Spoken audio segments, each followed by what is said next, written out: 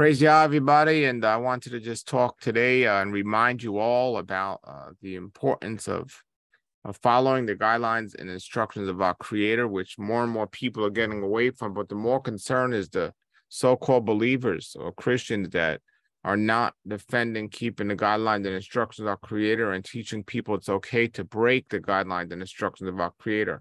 And when you use guidelines and instructions in that word, then people can resonate with what you're saying. But when you use the word law or Torah, many people say we're no longer under that because that's an Old Testament thing. Nowhere in the scriptures does it say that the Torah is just a Jewish thing or only for Jewish people. It's for all of Yah's people, those that desire to follow a wonderful Creator in the likeness of Yahshua, a wonderful Messiah, who set the example of us of how to live. And this is why he's known as the living Torah.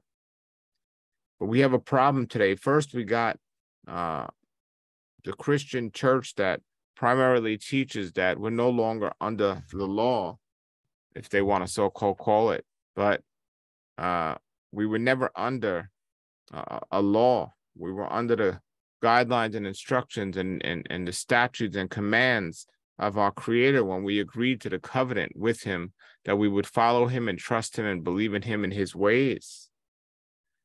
And when we use the word law, it kind of gives a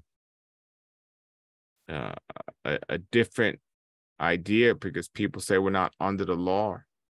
But were we ever under a law, or were we under the a covenant that we've agreed? So when people get married, they make a covenant to stay together and to be faithful. If we're no one, so that's a covenant. It's not necessarily a law, but then again, it is a law if you want to take it to that court system and so on. But regardless, I don't see married people in the church saying we're no longer under the law, so we don't have to be faithful to each other. But you're under the covenant that you made with our Creator to be with, faithful to your wife, the one you supposedly believe provided for you. So when we accept Yeshua, the one they call Jesus as our Messiah, we're now saying that we're going to accept this covenant that the forefathers have accepted. And just because some of the forefathers were from the tribe of Judah and made this covenant, as a matter of fact, Abraham and Isaac, we look at the different tribes. I mean, the tribe of Judah started with the children of Jacob. And we look at all the people in scripture from Adam, and we look at all the people in scripture in the original covenant prior to Abraham and Isaac and Jacob, who weren't necessarily Jewish, but they still kept the guidelines and instructions of our Creator. And then we look at those that came out of the Egypt when Abraham went in and he took them to come into the promised land with them. They were required to keep the guidelines and instructions of our Creator. So you have a funny thing here today because you have the morality of living according to our Creator, and you have a bunch of Christians saying we're no longer under the law, but yet they keep many of the moral guidelines and instructions of our Creator. You have many non-believers in the world keeping the moral and guidelines and instructions of our Creator. This is why if you see somebody in the media do something that's very immoral, there's a big uproar in the world today. That's because of the sin that's flooding the world everywhere. That's starting to fade. But when you look at the scriptures as a whole, it's not a Jewish thing. It's not, somebody told me we shouldn't keep the law, and they go back to the law of the Torah, because when you keep the Torah, and all Torah means is guidelines and instructions, but it's if you use a Jewish word now, all of a sudden people are saying, well, that's not for us. Well, that's like saying, the word Christ is a Greek word, so we're not going to, follow Yeshua, which makes no sense at all. Whatever language you use, translate into your own language. It's a guideline and instruction. So somebody told me, well, we're no longer under the guidelines and instructions of the law or the Torah because that's putting the Jewish traditions on people of other traditions. which makes no sense at all. But this is the excuses people want to make to continue to live in sin, because our Creator isn't a creator of neutrality. He's complete. He wants us to not just be neutral. He wants us to be fully committed to Him 100%, and not just in some areas, in all areas. So to say you keep, His word in most areas, but not all, is just making an excuse to continue in the areas that you pick and choose and not want to do this. And it creates a tremendous problem out there today. So I understand the idea of a person who first hears about the guidelines and instructions about Creator when they're much older. And let's say, for example, a circumcision, and they haven't been circumcised, and they're like maybe 55 and they're first hearing this. Well, the first issue is, how have you went 55 years and never heard this? And the real issue with the circumcision is not you, it's your parents who should have known this. So when you were 8 years old, if you were a male, you would have been circumcised. We can only do what we're bound to do, or what we're moved to do as believers. So, saying somebody has to be circumcised if they're not born with wise enough parents to follow the guidelines and instruction is the same idea of a tattoo. You don't need to if you got a tattoo when you were a teenager, and now you're like 50 years old and you decide, I want to follow the guidelines and instructions of our Creator. It says not to get a tattoo. That's something you've done in your former life. That's a sin you've done in your former life. There may be certain consequence to that, but that's not a salvation issue. Yes, you broke the Torah, but that doesn't mean you don't follow the Torah. Now, could you get rid of it? Yes. You can get rid of the tattoo later on, but it doesn't make that difference. If you're moved to have the original body that your Creator wanted you to have and to not have a tattoo, thankfully so, you can do it. It's much more painful to do it. But if that's what you're being moved to do, then go ahead and do it. But that doesn't mean that you're excused from following all the Torah because you didn't do that when you were younger. This is something that was done. And the tattoo's worse than circumcision, because that tattoo was on your own thing. You've been a teenager when you got that tattoo, so you had whatever 15 to 20 years to figure that out. But at least with circumcision, that's on your parents, because they're the one that should have known the Torah enough. When you're 8 years old, you're not going to make an understandable decision about getting circumcised or something like that. And this is what Paul explains when he talks about what really matters is the circumcision of the heart, and the examples that were set forth in the Torah, and understanding these things, and reading the principle of what the point is of these guidelines and instructions. Because I believe is not just the point of reading these instructions and guidelines and not understanding why, but to understand, or to study and research and pray about, well, why did our Creator say this? Why did our Creator say to stone the disobedient child? Why did our Creator say to not mingle with those that believe other gods? Why did our Creator give us these guidelines and instructions and commandments? And when we start to get down to the reason why, we start to see the heart of our Creator and the reason of our Creator and the way He wants us to do. And we look at how so many people in the world today that call themselves believers are not really living in peace and shalom. And I'm not only talking about Christians out there, but I'm also talking about those that say they follow Torah and believe in our Creator. There's no peace and shalom. So when you understand why He said to keep the Sabbath, you do it with joy. When you understand why He said to set your slave free after 7 years and restore them and give them everything, you do it with joy. When you understand the idea about maybe tithing or giving your money or not idolizing money, you do it with joy. But when you don't understand that if you're doing it, you're doing it with a hard heart, you're not really doing it. So it all comes down to, the understanding of this, but it also comes down to our heart to desire to follow our Creator and so on. In Psalms, it starts off, it says, the joys of those who not follow the advice of the wicked, or stand around with sinners, or join with mockers.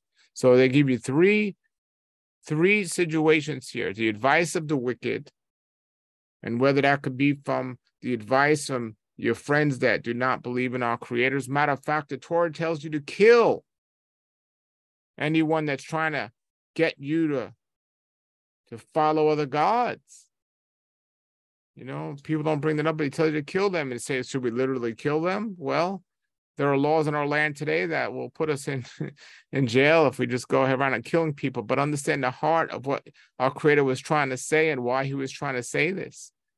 You should have nothing to do with these people that are giving you advice to follow other gods or do other things that go against our Creator.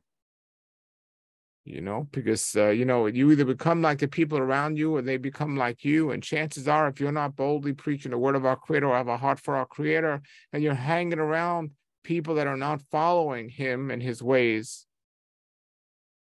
you're going to start coming around like them. And then it says, or stand around with sinners. And people don't get this, but they need to understand that sin, living against the guidelines and instructions of our Creator, is a contagious disease. And this is the way we need to treat it. And if we continue to hang around with people that are not following the guidelines and scriptures, eventually we get that idea. Well, they're not doing this and they seem to be okay. They're breaking the Sabbath and they seem to be okay. They're living a life like the world and they have a lot of money and they seem to be okay. So your mind starts thinking and you start listening to the enemy that we could do that too. So don't follow the advice of the wicked. Don't hang around with the sinners. And then it says, don't join in with the mockers. You understand the heart of our Creator, and he wants us to love our enemies so much so that we have a heart for them to know the truth and that the truth would set them free. We're not going to kick people when they're down. It says in verse 2 of Psalms 1 that the delight, and it's a bad translation because it says in the law of the Lord, meditating on it day and night. It says, but the joys of those who do not follow the advice of the wicked, but they delight in the guidelines and instructions of our Creator, the statutes, the covenant that was made with our Creator, meditating on it day and night. Continuously thinking about the guidelines and instructions of our Creator, the blessing that came. And who was like this? David was like this. And we see in Psalms 119, this is what David did. You might as well insert here in Psalms 1 verse 2, they delight in the guidelines and instructions of Yah, meditating a day and night. You might as well insert here, instead of day, you can put the word David. King David, who had a heart of Yah, delighted in the law of Yah, the guidelines and instructions of Yah, the Torah. So, and we'll look at that. We'll look at that heart. It says, it talks about the fruit of Scripture, and so important for us to get this and understand this. You look at David in 119 and the delightful of this says, so it starts off in 119 of Psalms with, joyful are people of integrity who follow the instructions of our Creator. Joyful are those who obey his, and it says the word laws, but let's say the covenant, and search for him with all their hearts. So look at Psalms 1 and Psalms 119. In Psalms 1, it says, oh, the joys of those who do not follow the advice or stand around with sinners or join with mockers, but they delight in the instructions of our Creator, the Torah, the statutes, the commandments of our Creator, meditating on them day and night. And it also says in the next verse, they will prosper in all they do. But then we go to Psalms 119. Joyful are people of integrity who follow the instructions of our Creator. Joyful are those who obey his guidelines and instructions and search for him with all their hearts. And when I read this and I see many of the people that are saying we don't need to keep the Torah, we don't need to follow the instructions of our Creator, a lot of them are missing joy. A lot of them are missing the joy of Yah. And many of them might be listening and saying, well, I have all the joy I need. Well, they're getting on these debates, yelling and screaming at other people that we don't need to follow the guidelines and instructions of our Creator. I don't see joy in that. I don't see joy in living in a way like that. And then we went back to Psalms 1, verse 1, and it says they do not follow the advice of the wicked or stand around for sinners or the mockers. And then when we go and we go back to Psalms verse 3, it says they do not compromise with evil, and they walk only in his paths. You have charged us to keep your commandments carefully. Hallelujah. And then verse 5, David saying, oh, that my actions would consistently reflect your decrees. So you have Christians out there or people out there that try to come on the internet and say, we no longer need to follow the guidelines and instructions of our Creator. Then we have King David in Scripture, oh, that my actions would consistently reflect your decrees. Then I will not be ashamed when I compare my life with your commands. As I learn your righteous regulations, I will thank you by living as I should. I will obey your decrees, and please don't give up on me. And it goes into talking about the purity of our Creator and how to be protected, how a young person could stay pure by obeying the words of our Creator. Nowhere does it said by obeying the words in the Old Testament or the New Testament, because that's a big problem when you make one book into two and you say, oh, the New Testament releases us from the law. No, it doesn't release from the law. It says to take this most important part that our Creator gave us, the guidelines and instructions, and to not have it on stone, but it should be in your heart. You should be living them without even having to think about them. So not only should you not have to defend and compromise and think about, should I be keeping the Sabbath or should I be not be eating unclean foods, doing things like this? To the heart of a believer, this should automatically be part of what you're doing. It's not about, oh, I'm making it too hard for other people. The ludicrousy that somebody told me, well, exact words, you're a serpent to Jewish traditions on non-Jewish people. That's absolutely ridiculous. It says here, you're not letting the guidelines and instructions make your life worse. You're making them better. And this is our Bible, the scriptures that we have. King David himself, I will study your commands and reflect on your ways. I will delight in your decrees and not forget your word. But there's too many people out there that literally teach we don't need to do this. It's like the new believers, the so-called Christians, are fighting to follow the commands and instructions. Their desire, they want to give up all of their sin. They want to get away from their unholy life. And then they go to some church building. And now the preacher there will say, I know you're struggling with this new walk. I know you're struggling to come into this new life. But don't worry about it. You don't have to change. You don't have to change what you were doing. You don't have to change what you were living. Just say a few words and you'll be fine. That's not what the scriptures say. The scriptures say you do have to change. And when you become a believer, something's supposed to change. Your heart. And your heart's going to dictate your actions. So you're no longer to love the things that the world loves. You're no longer to act the way the world acts. When you find yourself doing these things, you put yourself right back into the situation where the warning when the children went into the promised land was to separate and divide yourself from the people that were living there, so you do not go after their gods. And this is what happens to people today.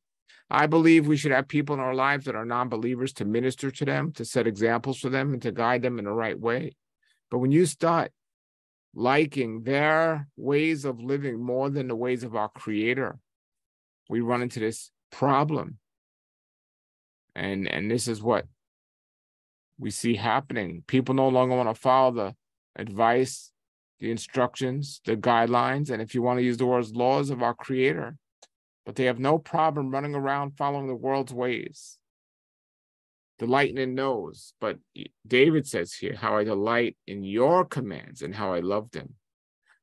I honor and love your commands. I meditate on your decrees. Now, when I see Christians debating that we no longer need to follow the Torah and the guidelines and instructions, which, by the way, they follow like 90% of them, but they don't want to do all of them. So they say, oh, well, we don't have to do that. Yeah, it's a choice. You don't have to, but do you? Well, if you don't have to do that, why do you follow 90% of it to begin with? Because you're picking and choosing. But our Creator tells us not to fight this. He tells us to delight in it, to delight in the guidelines and instructions of our Creator.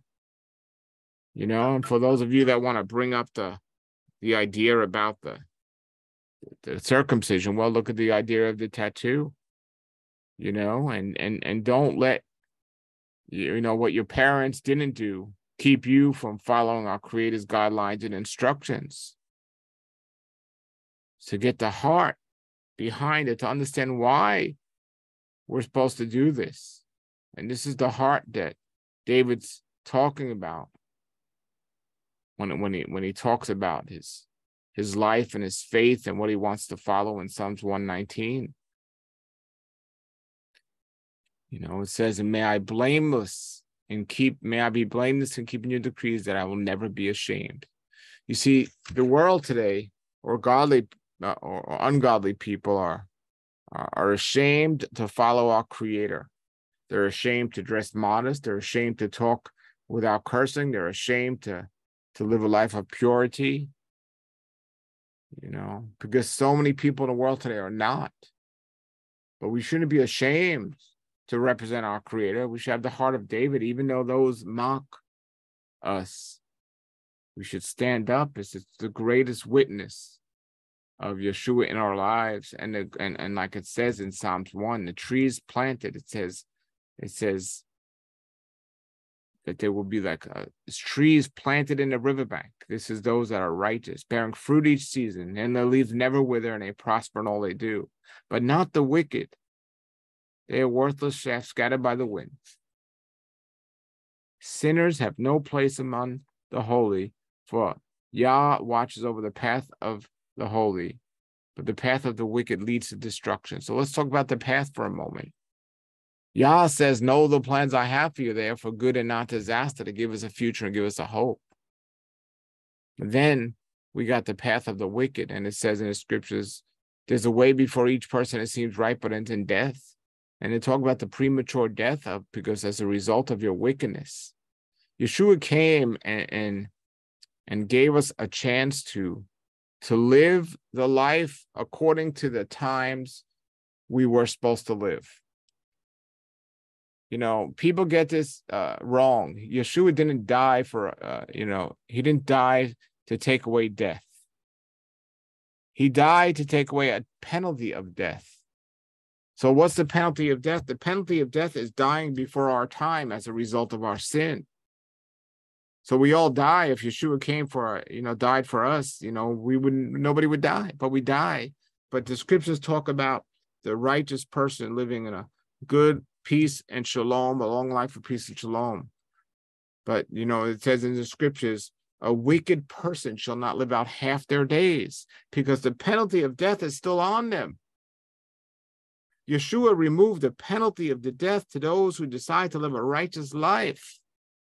Now, you might not have been living a righteous life when he made that covenant to do that, but now you have your opportunity. And that opportunity is, if you follow his guidelines and instructions, you will live a long life of peace and shalom. But if you continue to live a life of sin, that death penalty is still on you today. And it might not be given to you down by a court system where you're getting a death penalty for breaking the Sabbath or something like this. But there are eternal consequences of not living according to the guidelines and instructions of our Creator. And as shown all throughout Scripture, if you live against the guidelines and instructions of our Creator, the burden or the yoke will be so heavy on you that your life will end one way or the other many years before they should. And whether it's through mental diseases and disorders and stuff because you don't have true faith in our Creator, or whether it's because of some of the people carrying out this sentence. If you are not living against the guidelines and instructions of our Creator, you are not accepting what Yeshua did in taking away that death penalty of dying prematurely. And we look in the scripture of King Hezekiah, who decided to repent for his sin. And on his deathbed, Yahweh added 15 years to his life. 15 years to his life. So death wasn't taken away. The death penalty of dying prematurely was taken away. And this is what Yeshua wants to do, to bring us in covenant with him. The new covenant is about having the Torah, the instructions in our heart, so we'll desire to follow him. And we'll understand repentance. We'll understand the joy that he wants us to live in, the plans that he has for us, the good and not disaster, the future and hope. Well, you're rejecting that. You're rejecting that when you reject what Yeshua has done for us in this death penalty. So a lot of Christians will say, well, we're not saved by the law and salvation doesn't come through works and we don't need to do the works. So be it. Your eternal, according to scriptures, your eternity and where you spend it is going to be a result of your true confession in Yeshua, our Messiah. Whether you're living according to the guidelines and instructions of our Creator or not. Have you confessed Yeshua, our Messiah? So be it. If that's your take on it, that we don't need to live according to the guidelines and instructions of our Creator, it's solely not according to our works and so on. Well, you're going to get that premature death as a result of that penalty, as a consequence of your actions. And then you're going to have your own situation where you're going to have to answer to our Creator for the life you chose to live and the covenant you chose to follow. And regardless if you believe this covenant is on you or not, take the example of the people in Scripture that trusted in our Creator. The example of David, who said, I meditate on your word day and night. You know, somebody who deserved 100% to have that penalty of death as a result of their actions, but because their heart was in the right place. And they desired Yah so much that Yah truly did what Yeshua was doing for us in taking away that death penalty. You know, so a wicked man shall not die before his time. It says in Ezekiel, I take no pleasure in the death of wicked people. I only want them to follow the ways so they will live, so they will have the life. And then you could take that on the important question of eternity and what comes with that. So when we look at the words obey and we look at the word law and we look at these words, it definitely puts a thing on people that they want to look for ways around that. But when you have the heart of Yah, you're going to be like David, who said in Psalms 119, I obeyed your guidelines and instructions, for I love them very much. I obey your commandments because you know everything I do. And praising him day and night and hating falsehood and loving his instructions. So how many of you love our Creator's instructions? Do you defend keeping the words of our Creator, or do you try to debate with other people why we don't have to? It says a lot about your heart and where you are.